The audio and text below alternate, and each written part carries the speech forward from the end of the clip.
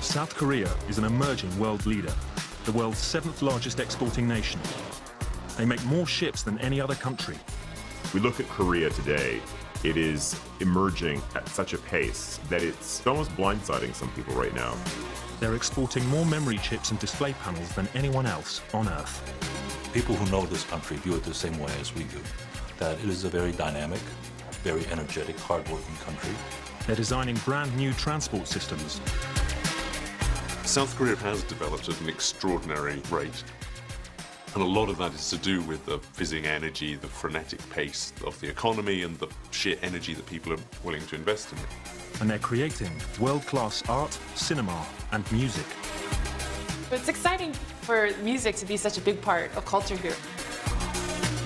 In the last 100 years, South Korea has been invaded, subjugated, and divided. But within 2 generations, it's brought about an economic miracle that's changed the face of the nation and put this country of nearly 50 million people onto the world stage.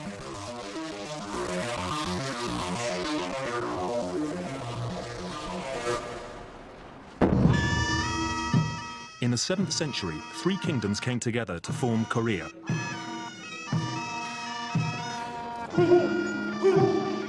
Today, the country's physically divided, the result of a war that began in 1950 and never ended. The fighting stopped in 1953, but an uneasy ceasefire carries on. The Demilitarized Zone, or DMZ, marks the divide between South Korea and the Communist North.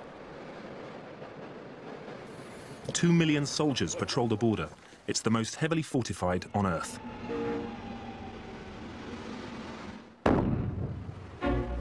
Sitting at the end of a peninsula, South Korea is the size of Kentucky, with Japan to its east and China above North Korea. In less than 6 decades, South Korea has risen like a phoenix from the ashes to become an economic powerhouse with ambitions to match.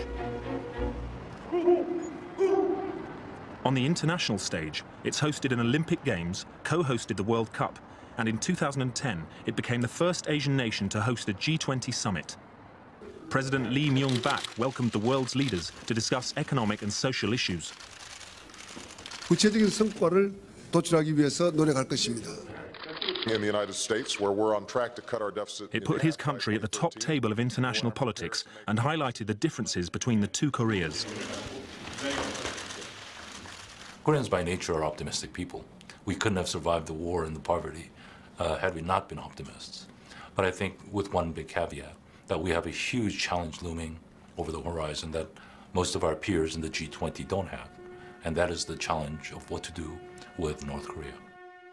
We have the fear that this might lead to another conflict that destroys everything achieved. They've broken the armistice on numerous occasions, most recently the unprovoked sinking of one of our naval vessels, the artillery shelling without provocation of Yeonpyeong Island, the harassment, the threatening. All of this casts a very long, dark, uncomfortable shadow over South Korea. North Korea remains a secretive, totalitarian state. Run by a dynastic family who've controlled it since the ceasefire, it has one of the world's largest standing armies. North Korea, after the Korean War, was equally devastated, but having had an industrial base prior to the Korean War, the North Korea recovered faster. And even into the late 60s, North Koreans were relatively wealthier. Not a great deal, but they were better off than South Korea. But today, they're 1/30th, if that, of our GDP. South Korea is a country that was raised by war, and that total destruction of the war has given it a lot of the impetus for building from scratch. So when we look at many of the industries, people were willing to take very bold decisions because essentially they had nothing to lose. The foundations of South Korea's economy were built through government-sponsored schemes that encouraged the growth of family-owned industrial conglomerates known as chaebols.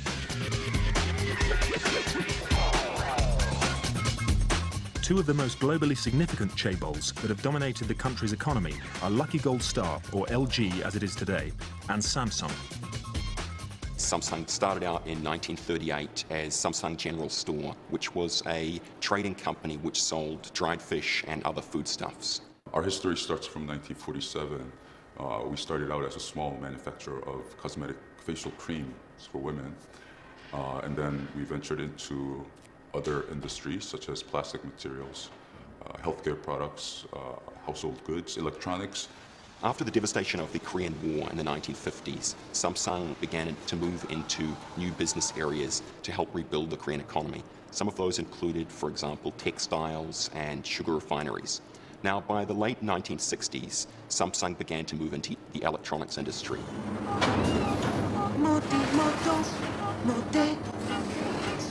Hyundai is another of Korea's top chaebols. Its founder, Chung Ju-young, was born into a peasant family. He typifies the post-war breed of South Korean entrepreneurs. He went on a whirlwind tour of Europe. He first of all secured a set of orders from the Greeks that if he were able to build a shipbuilding industry, then they would buy ships from him. Predicated on that, he then travelled to London, where he met a, first of all, rather sceptical Barclays Bank and told them that the Koreans would build ships. And something about the charisma of the man persuaded Barclays that they should fund his project. And from nowhere, he went back down to the small fishing town of Ulsan, built dockyards, started building ships, and before long, the Koreans were the biggest shipbuilders in the world. South Korea is still the world's biggest shipbuilder, and this, the Triple E, will be the world's biggest ship. South Korea is making 10 of them, costing $1.9 billion.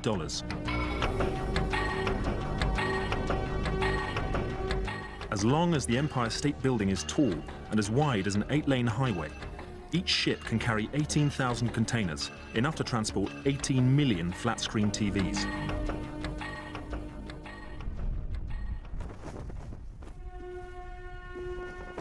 While the economy has grown exponentially, South Korea's political journey toward democracy has been more tumultuous. A combination of military rule, dictatorship, corruption trials, and assassination has dogged the country. The effects of this political instability can be seen even today, when its parliamentarians disagree in a spectacular fashion. South Korea's industrial rise has been less volatile, but no less challenging. Heavy industry and labor-intensive industry like textiles were the nation's mainstay in the 1970s. But its neighbor Japan had an unbeatable reputation for cars, electronics, and desirable gadgets. South Korea wanted what they had. In the early days, it's got to be admitted that Korea had a rather shady past in its relationship with Japan, that over the weekends, Japanese technicians would make a bit of extra money by coming over and selling secrets to the Koreans. Korea became a master of the copycat technology, but that doesn't mean that it isn't innovative.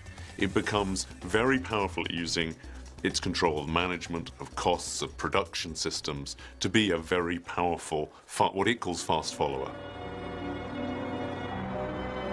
The speed of South Korea's catch-up in the 1980s was meteoric.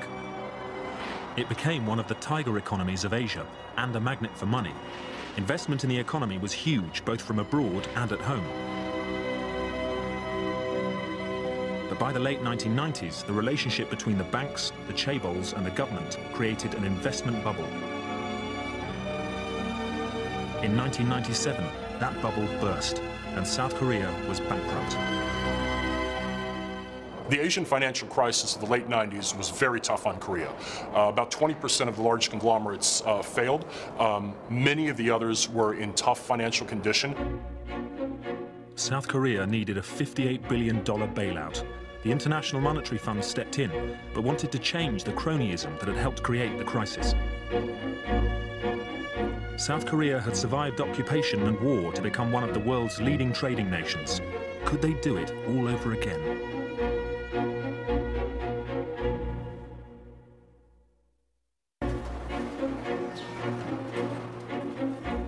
Looking at the gleaming cars rolling off this Hyundai production line at a rate of 12,000 a day, it's hard to believe that 14 years ago, South Korea was bankrupt. Back in 1997, to save their country's failing currency, 3.5 million Koreans donated jewelry and 227 tons of gold, which drove the global price of gold down to an 18-year low, but helped raise more than $1 billion and demonstrated how determined the whole country was to rebuild its fortunes.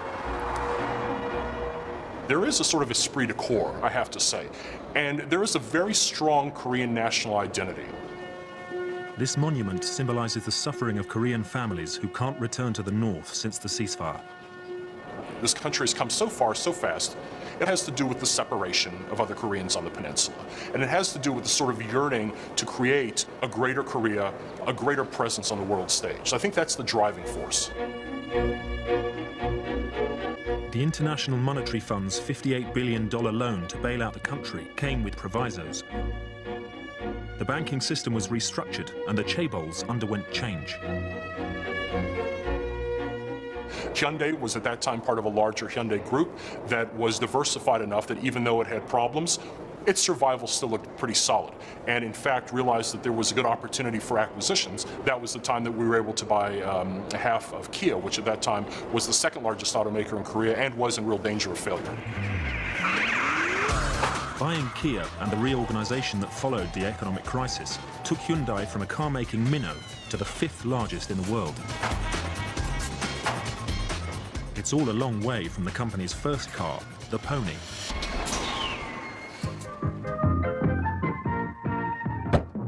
There was kind of a kit of parts. It was almost a United Nations of vehicles. The manufacturing and the engineering know-how came from the UK, the design came from Italy, the engine came from Japan.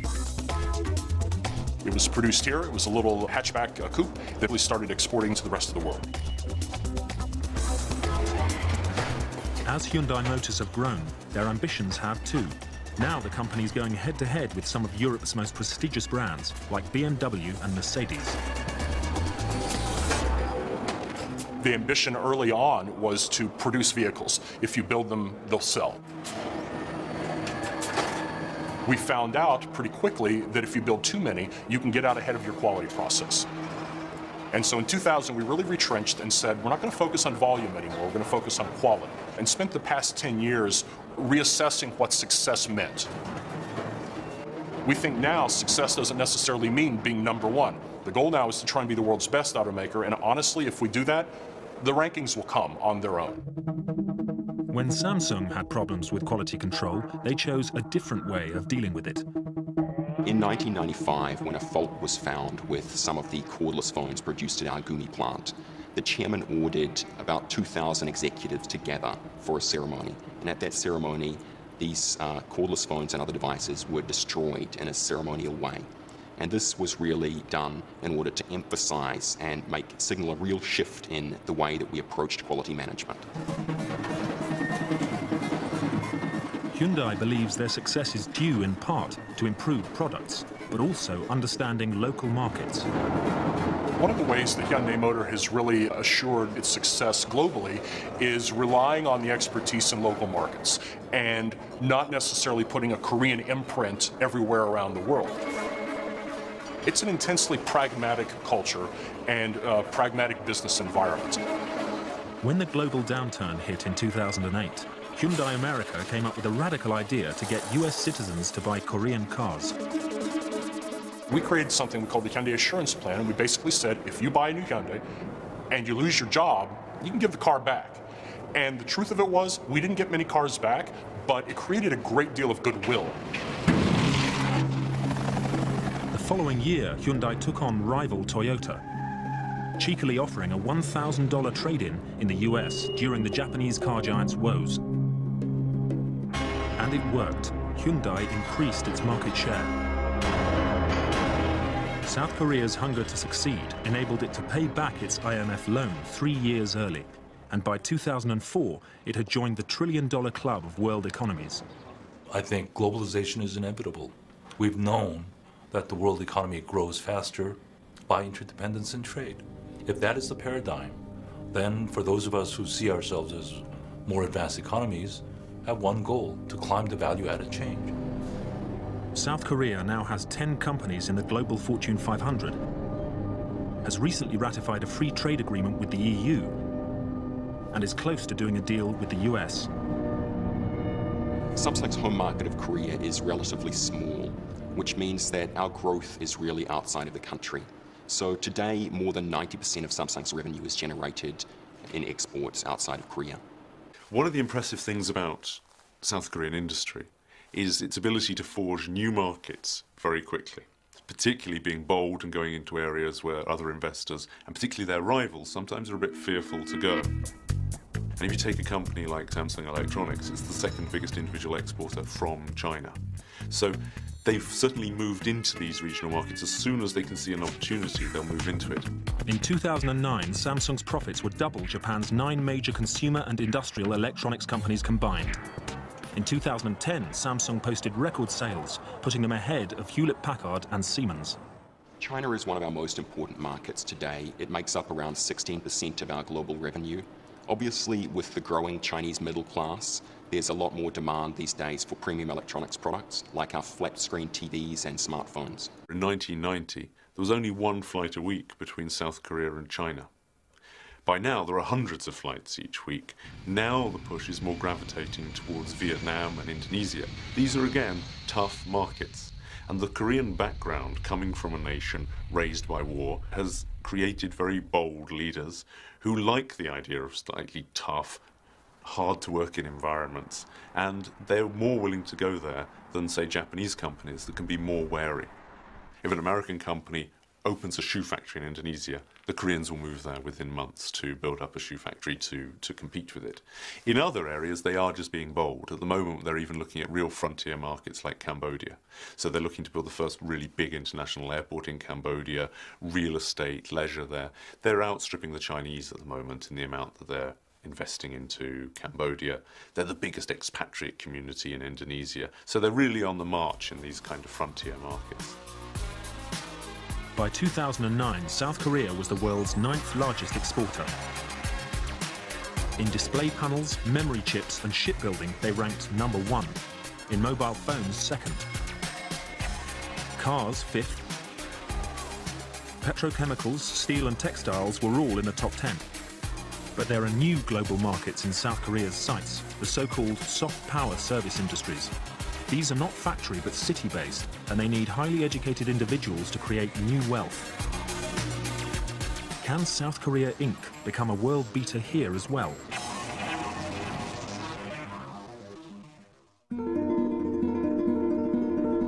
Just 60 kilometers from the border with North Korea, Seoul changed hands 4 times during the Korean War.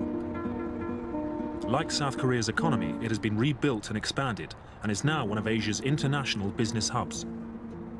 Seoul's ambition is to compete with destination cities like New York or Paris. About half of South Korea's total population live in and around Seoul. That's 24.5 million people. But while the city's natural setting, the mountains and the Han River, are picturesque, Seoul itself is in need of a makeover. 그런 시절을 거치면서 사실은 When we were growing rapidly, it was difficult for Seoul to pay more attention to making the city beautiful. 역부족인 그런 상태가 한동안 지속이 됐던 거죠. 그랬기 때문에 불과 몇 년 전 Therefore, Seoul was regarded as a grey concrete city until 5 years ago. 오명을 벗어나기가 쉽지가 않았습니다. Part of it comes down to just the scale of the place. It's sprawling, it's huge, it has a legacy of a lot of particularly ugly housing. And the problem with ugly housing versus ugly office buildings is people live in ugly housing. So it's going to take a very, very long time to regenerate a lot of those areas. If anyone can do the regeneration, though, it's certainly the Koreans.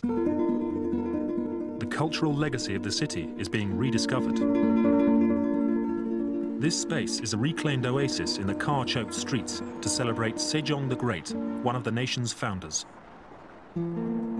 This is the latest construction in the city's $102 billion project to make Seoul a design capital. 동대문 농장 터에 만들고 있는 DDP를 예를 들 수 있습니다. 그 공간은 We are currently building DDP on the land where Dongdaemun Stadium stood. The site has historical significance because there are the remains of a fortress wall and an armory from the Chosun dynasty. 공간인데 This landmark building will house design-based businesses and become the fashion hub for South Korea. The site it sits in will be a green space in the city. 야구장과 축구장으로 쓰이던 공간인데요. 과감하게 We made a far-reaching decision to tear down the 2 stadiums and excavate the site to reveal our history from centuries ago. 살려서 지금 역사 문화공원으로 만들어 놨거든요. 그리고 거기에 이어 Now there is a history and cultural park of Seoul. 이 건축물은 지금까지 구현된 적이 없는 아주 Above the park, we are building a design plaza. We have employed cutting-edge architectural technologies to build this innovative design. 건축물이 지금 만들어지고 있습니다. Something else Seoul is determined to change is its traffic problem. South Korea wants to become the world's 7th green power within a decade. KAIST, the Korean Advanced Institute of Science and Technology, are developing a transport system to help them achieve that goal.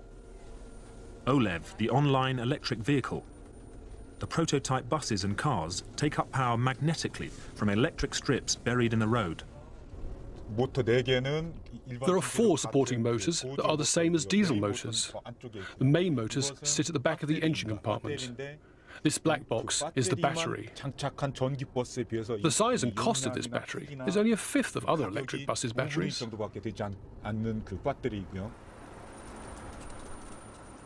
The screen over there has a green indicator for drawing the charge and a yellow one for recharging the battery. OLEV could change urban transport worldwide. And if 50% of Koreans switch to OLEV, the country could reduce its oil imports by 35 billion barrels a year. 운행되는 노선의 한 3분의 1 정도. Only a third of the route needs to be capable of recharging. This system is a dream come true. 운행될 수 있는 정말 꿈과 같은 그러한 시스템이죠. From a country that was a fast follower, this South Korean innovation is set to challenge the rest of the world within the next few years. 이러한 변화들이 아마 I think we will amaze the world with this innovative advance in transportation. 세계에 퍼져나갈 수도 있다고 저는 생각을 합니다. While South Korea's industry has been focused for 60 years on exports, the city's tourism boss is focused on importing visitors. It's a green city, and we've been attracting hordes of tourists. In 1980, we had 1 million visitors, or not quite. 10 years later, it became 3 million. And last year, 2010, we had almost 9 million. One of the great challenges for South Korea right now is that it is bottom of all league tables when it comes to Asian tourism. Tourists don't want to go to South Korea. They want to transfer through the airport. They want to use its airlines. They don't necessarily want to get off the plane. We've invested a lot of time, energy, and money. The result is Incheon International Airport, Seoul's International Airport, has been voted the world's #1 airport for 6 years in a row. South Korea is not yet in the ranks of Asia's top destinations, but it has plans to tempt the world's traveling consumers.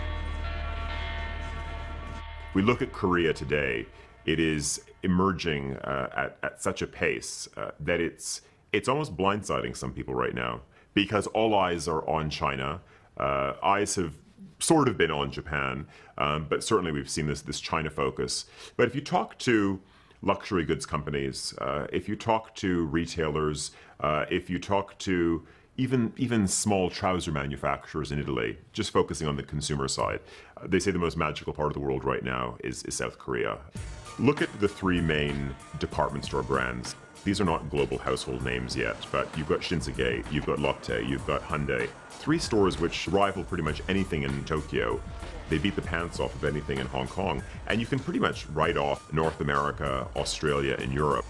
In a very short span of time, our bathroom cupboards or women's cosmetics bags are going to be full of Korean brands that are already billion-dollar companies in their own right. They just haven't gone beyond the borders of that nation yet, but they're on their way. Millions of tourists do come, and thousands of people who work for multinational companies do stay. Seoul offers both luxury shopping and its own fast food. Bindatuk could be Korea's contribution to the menu of international foods found across the globe, like hamburgers and pizza. There are 3 or 4 things that the Koreans do incredibly well, which are also quite easy to transfer into a fast food format. Here is something which is just taking fresh ingredients and mixing them together, and you've got the wonderful taste and the ease of Korean pancakes. Fast food culture was introduced by the West Korea. So I think we can export Korean fast food, which has lots of vegetables and fermented ingredients, to the West. I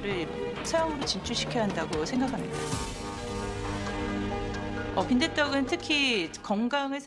bindaetok is particularly good for health-conscious Westerners. It's because it's made of mung beans.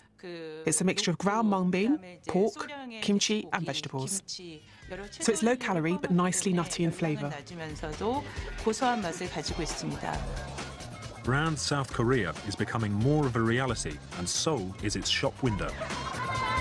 It has myriad assets, from hot springs, of course, Korean cuisine. There's great shopping, there's amazing service. It has all of these things, but it hasn't been able to bundle together all of these raw assets into a strong, compelling national brand. 전 세계 많은 사람들이 아마 남편이 When people are asked to relocate for work to cities like New York or Stockholm, lots of people think this is good news. 도시였는데 마침 잘 됐다라는 생각을 하고 있을 텐데. So perhaps after 10 years, Seoul might become one of those cities where people want to live before they die. That's one of my hopes for Seoul.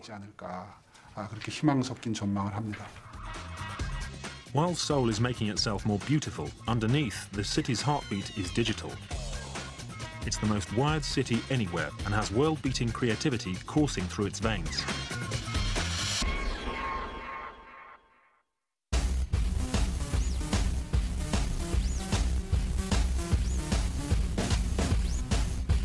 Korean pop, K-pop, has taken Asia by storm, and now its stars are becoming big in the West.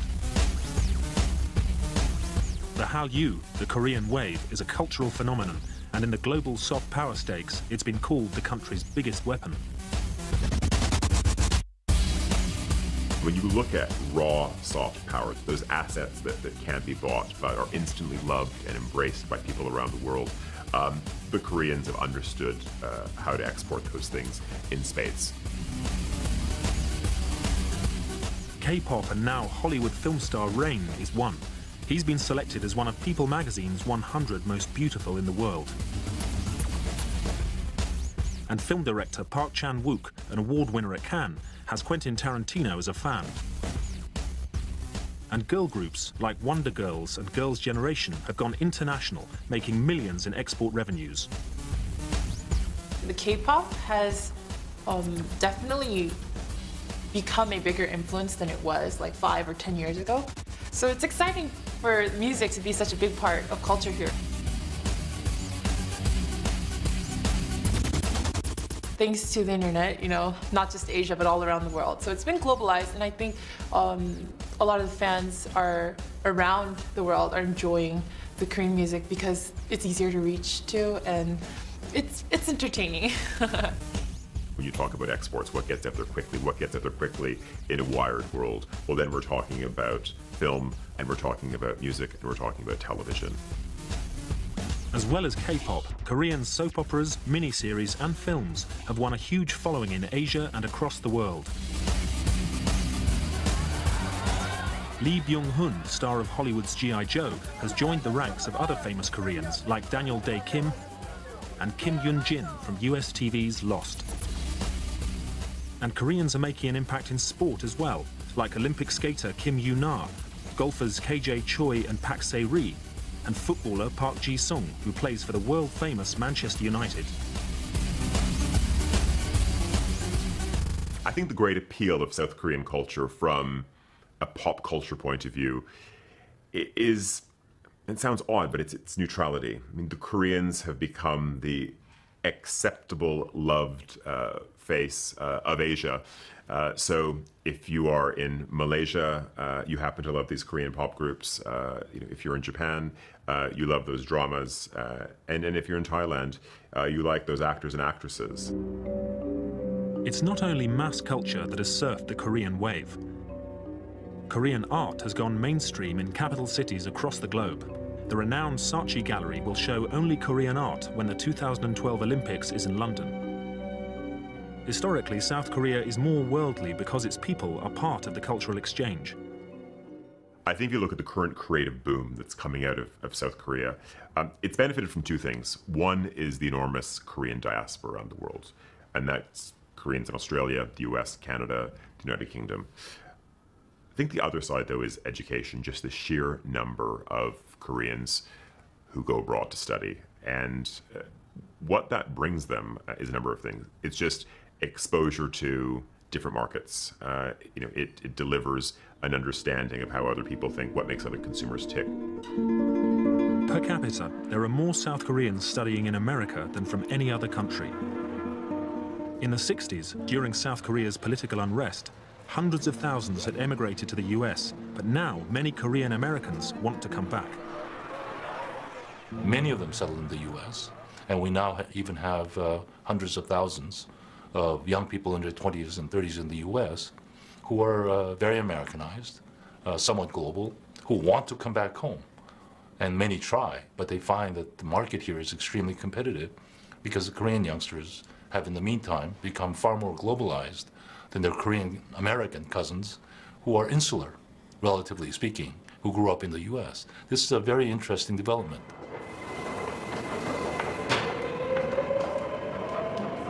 Another reason South Korea is so globally in tune is that the country is a trailblazer for high-speed internet. 81% of the population are wired to broadband. Seoul calls itself the most wired city on Earth, and even in the subway there is connectivity.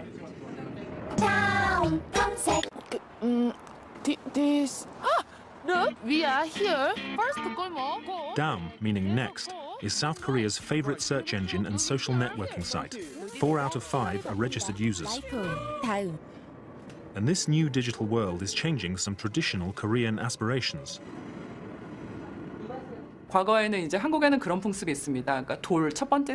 Traditionally, on a Korean baby's first birthday, it's encouraged to pick up something from the party table. They put out things like money. If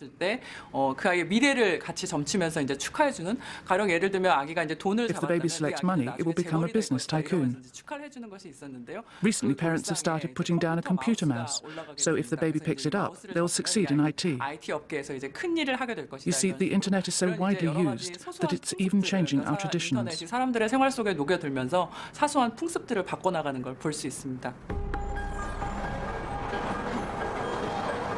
Small IT companies are multiplying fast in South Korea, and young people are attracted to their different way of working. In the past, graduates from the top universities wanted to work for chaebols, but now they want to join IT companies, where they can work on their own initiative, unlike at the big companies. I think this kind of shift will slowly change the working cultures in Korea. It's not just how people work, it's changing who works. A high percentage of the industrial giants, the chaebol's workforce, is male, and an even higher percentage of men fill the top jobs. But in these new industries, things are changing.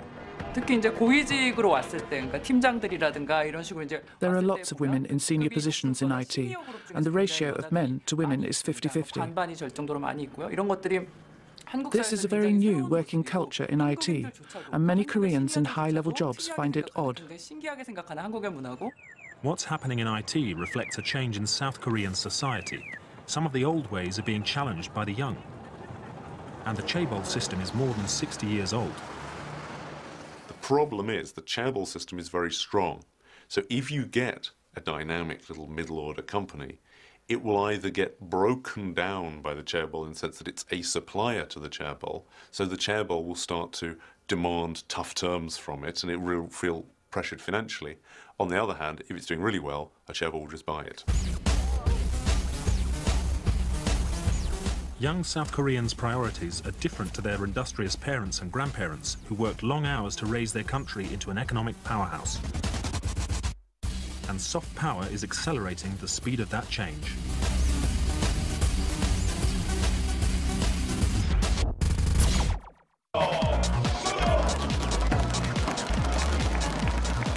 These Koreans are world leaders in online gaming.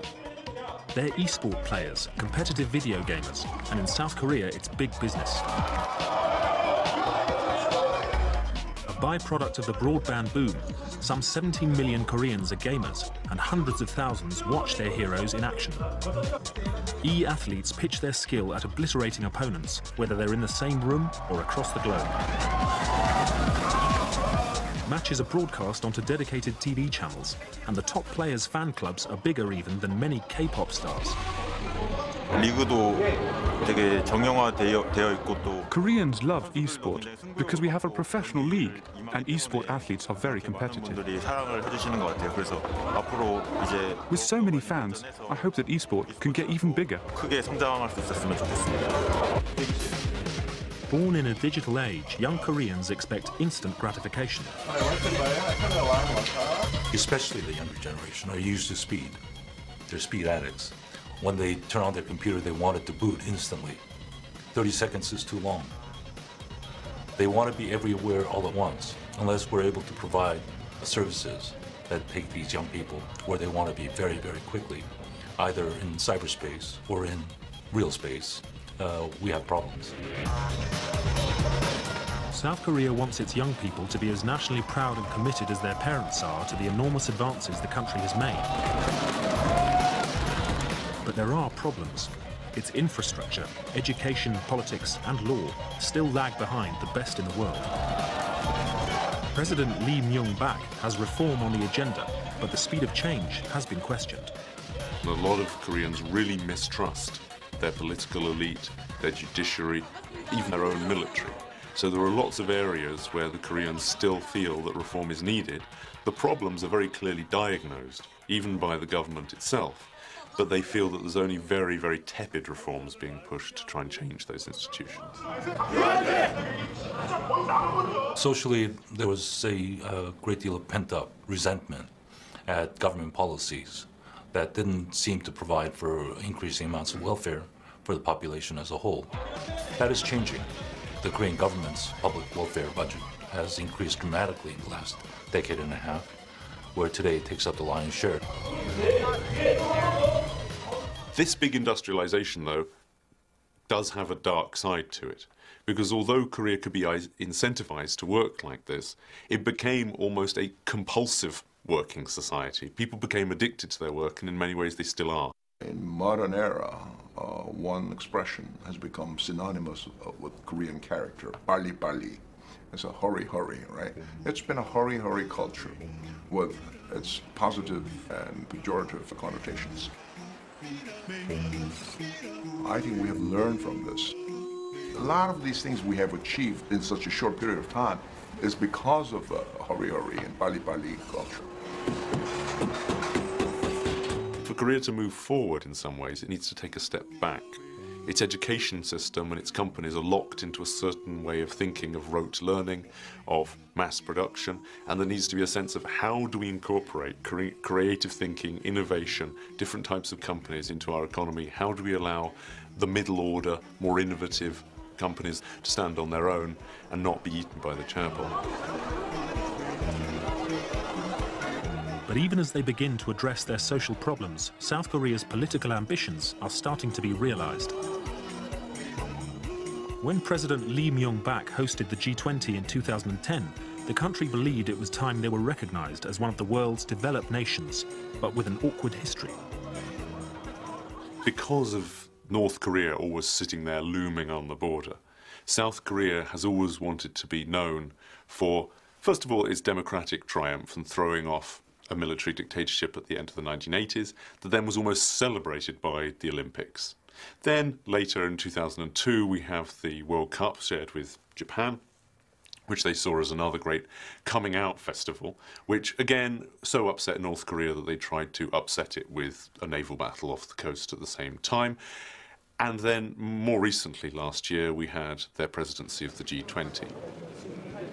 At the G20, the South Koreans presented an initiative suggesting a different way to give aid to underdeveloped countries. The head of the IMF praised Korea for its intellectual leadership. Now, we spent a lot of time in the history of Korea looking at Korea as a nation that was a fast follower, that was master of catch-up or being a copycat. So when he went out and praised some of the economists from Korea as being intellectual leaders, that was something new. I think over the next decade, we're certainly going to see more and more spheres of life where the Koreans are giving leadership, ideas and creative thinking, fields where we haven't even seen them before.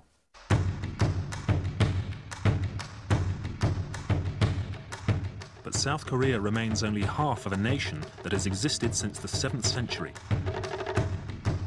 Could it be in this century that it unifies with the North? There are many optimists who think that the unification could actually be the shot in the arm that the South Korean economy has always needed. That there's going to be a cheap workforce, there's going to be room for development of South Korean factories up north, that always South Koreans are looking for that point of comparison with Japan. Will unification be the thing that gives us that extra fillip and brings us up to the level that the Japanese are at? Even without unification, to progress and get that competitive edge, South Korea needs its trademark on products to be as nationally strong as French perfume, German cars, and Japanese technology. Once upon a time, Samsung, they fought purely on price. Now they fight on design and service. It is our technology that made your life smart.